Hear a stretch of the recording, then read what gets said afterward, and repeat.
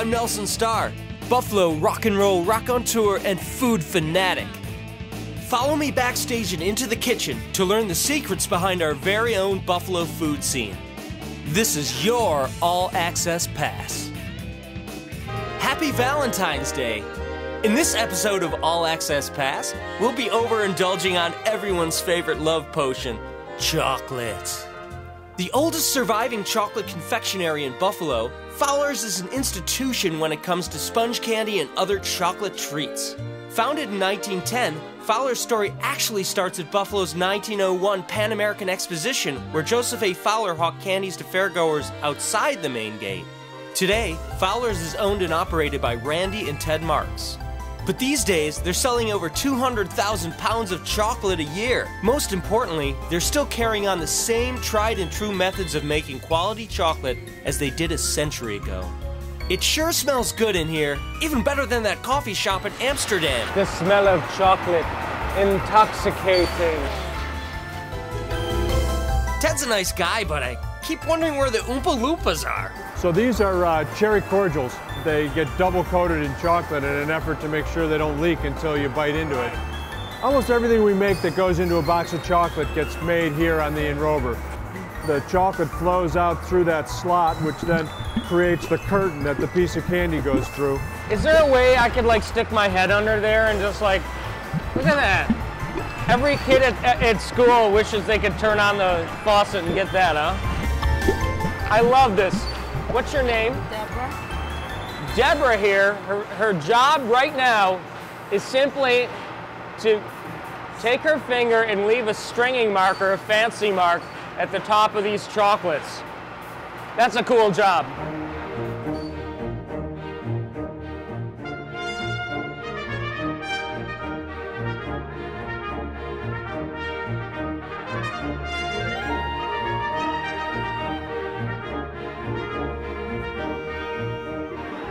We don't put as much product on the belt as we can because it's kind of hard for Pat and Flo here to keep up if we were really to fly the stuff down here. Girls, take a cue from I Love Lucy. You know, if it gets too fast, just start eating them. Yeah.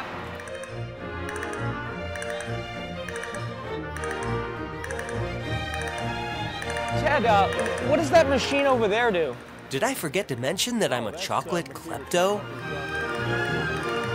A giant piece of sponge candy. Just pour some chocolate over this, Ted, and you got, you know. This stuff on the outside is almost as hard as this table. We cut off that exterior layer, exposing the soft, crunchy, good stuff kinda, on yeah, the inside. Yeah. And this piece fell off. Yeah, that's the hard stuff, see? Do Celino and Barnes handle dental injury cases? Was this one batch? This is one batch. Okay. We'll cook it up on these copper kettles over here, then pour it into the form, into these forms, let it sit in the form overnight, and then break it out of the form and cut it. Pretty cool, huh? It's an amazing process. Fowler's finely tuned chocolate factory is operating at peak today. Even after I've pilfered at least a pound of chocolates off the assembly line, they've managed to meet their production quota. Bang it on, get your chocolate on. Buffalo's a great place to have a quality candy company. I mean, one of the things that sort of is left from Buffalo's glory days is that there is a surprising, I kind of wish this wasn't true, but a surprising number of manufacturing candy makers still in Buffalo. The downside is there's a lot of competition. On the good side, though, is that people have an appreciation for higher quality candy. There are some Buffalo favorites that, you know, are kind of unique to Buffalo. Sponge candy is probably the most famous thing. You hit the nail on the head. Sponge candy is our best-selling product. Other candy makers know how to make it, but in Buffalo, people love their sponge candy. They're critical about it. They want it done right, and so they expect it really a high bar for it. Exactly, and that's where we come in. You know, I mean, yes. No one makes sponge candy better than we do, and the consumers agree because we sell an awful lot of it. That's great. Ted, look, I got to pick up some chocolate for the missus. It's Valentine's Day, so I guess I'll just get a box of sponge candy. What could be better, right? Certainly. And if you love your wife, you need the 1 pound box, not the half pound, Oh. the 1 pound box. All right, let's do it. How much do I owe you? They're $18.99 unless you got a chocolate lover's card, in which case they're $16.99. Oh, well. We can sign you up.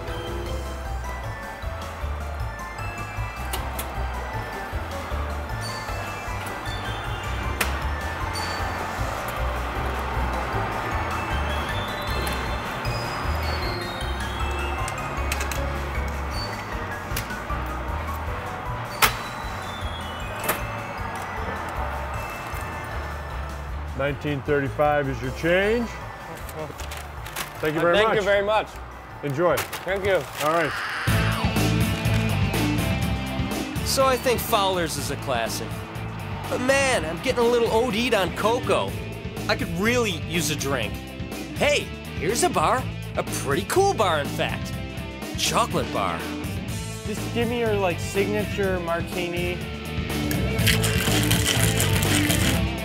I hear chicks really dig this place. I must be here too early. Looks like I'll be alone again on V-Day. Now I know I need a tall, stiff drink. This is your signature martini? That is our signature martini. It's a mega chocolatini. Thanks, dude. Just what I need, more chocolate. I don't know if I can do this, but let's give it a try. I like the straw.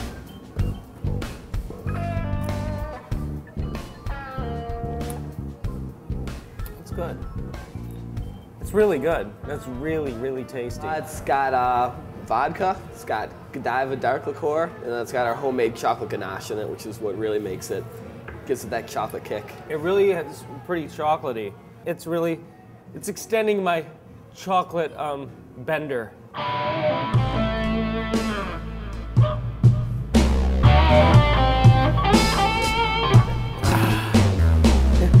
I think this would be tough for two people to get down, quite honestly. Yeah.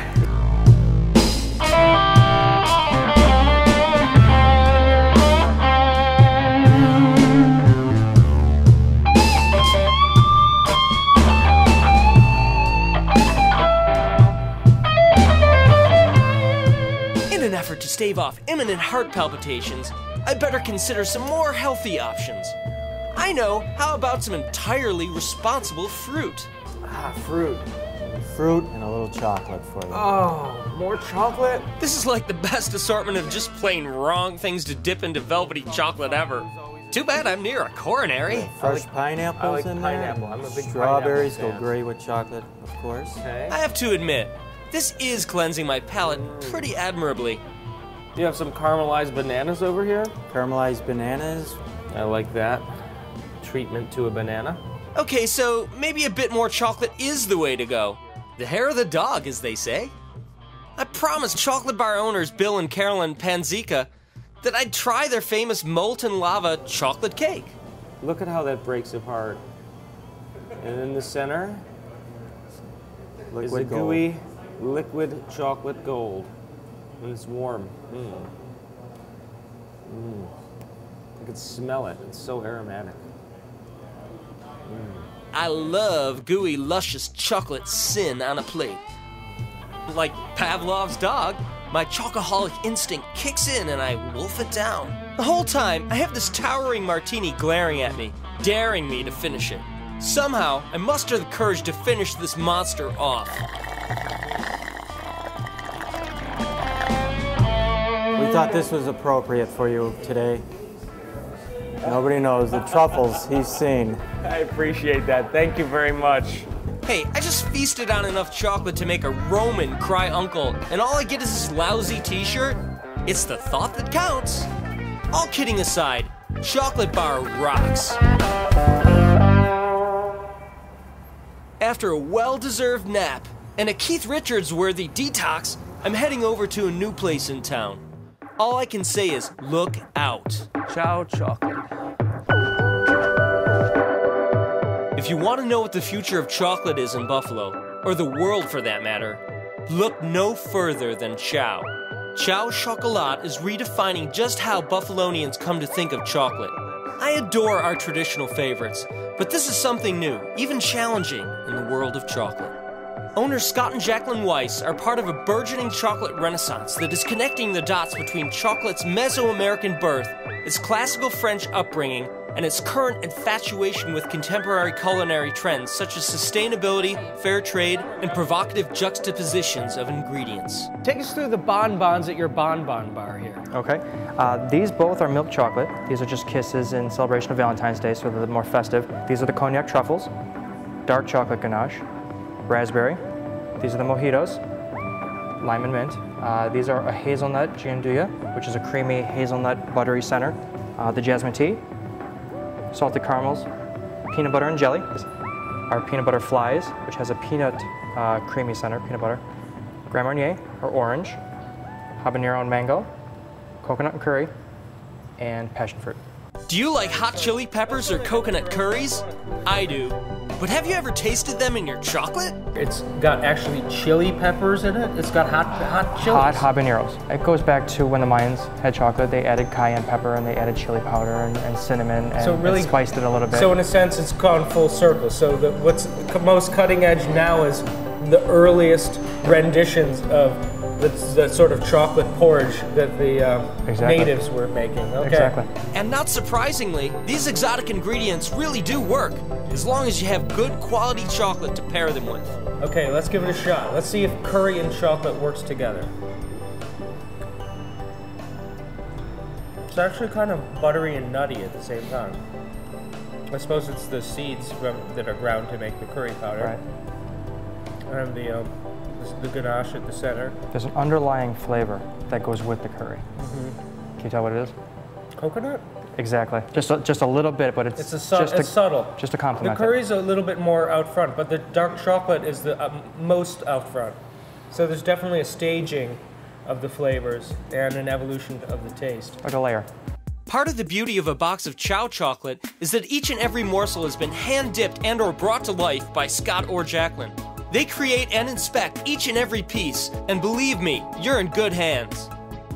Apart from the adventurous menu, Chow is a pretty cool place.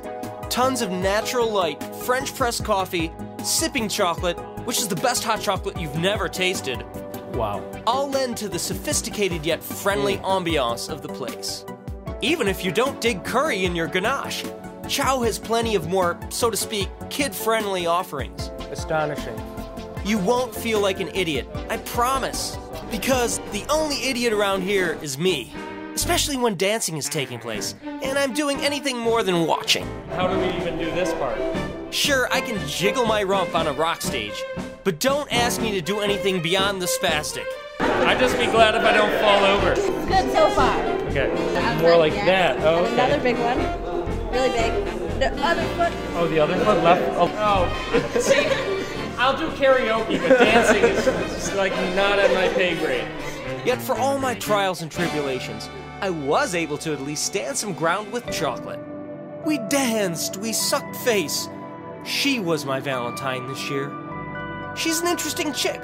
So sweet, yet a bit naughty too. It's just the perfect blend of hot and sweet. Hey, thank you so much. It was awesome. All right, take care, guys.